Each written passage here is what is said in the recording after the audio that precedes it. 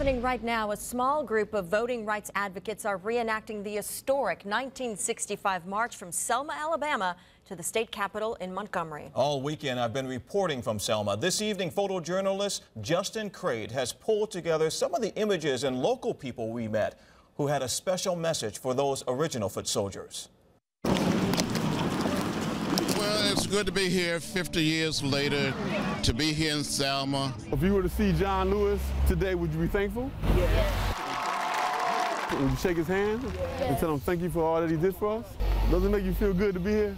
Yes. Well, I thought it was very important to celebrate this 50th celebration of the Bloody Sunday. See, that's it. Edmund Pettus Bridge, right? And so I wanted to make sure our kids had an opportunity. It's a great experience. You can hear them running. When they said troopers advance, troopers here, advance. They came at us with the clubs. Right about the same time they hit us with the tear gas.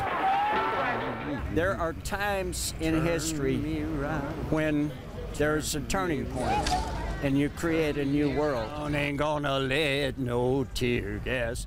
And that's what we did right here on the bridge. Keep on a-talking, marching up to freedom land. I'm so thankful to them because without them, we wouldn't be able to vote. We can look back, but we are moving forward. Tell young people today that never give up and never give in, but to keep the faith and keep pushing and keep pulling.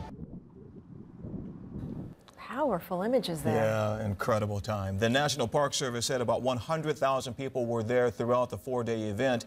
Each year they have a reenactment, but police told me they don't expect it to ever be that large again. And I mean, every live shot we took of yours, it was just a sea of people. It was Beautiful incredible. scene. It was really something to see. All right, thanks, Dave.